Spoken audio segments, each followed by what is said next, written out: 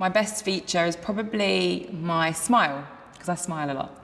Former Love Island contestant Malin Andersson started getting cosmetic surgery young. Around my late teens, I'd say around 19 years old, 20 years old. I was cabin crew and people were talking about lip filler.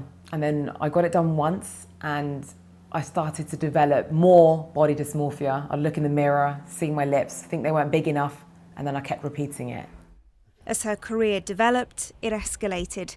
Now she sees cosmetic surgery as a form of addiction, encouraged by a huge list of factors.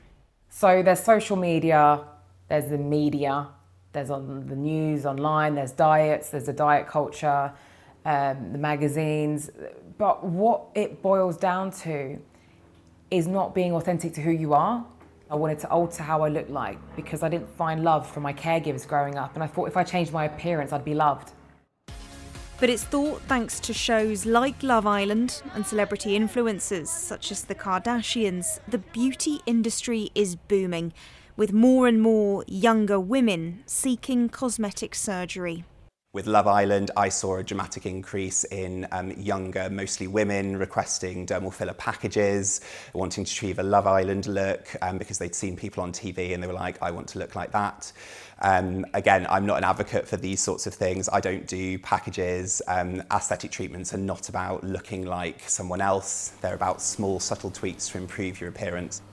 New data shows the number of salons offering such treatment on the UK's high streets increased by 31% over the last 5 years.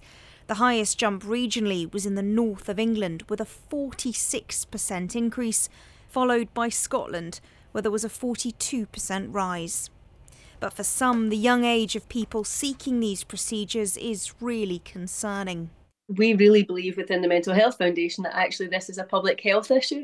What we are really concerned about is the commercialisation effectively that's taking place within the beauty industry, which includes these aesthetic procedures and cosmetic surgery. And actually, these are irreversible and quite often things that could have significant detriment effects on your wider physical health as well as your mental health. And as you say, we're getting into a stage now where young people are potentially getting into debt. But with procedures becoming more and more accessible on our high streets, it's easier than ever for young people to try to look like the stars they idolise, no matter the cost.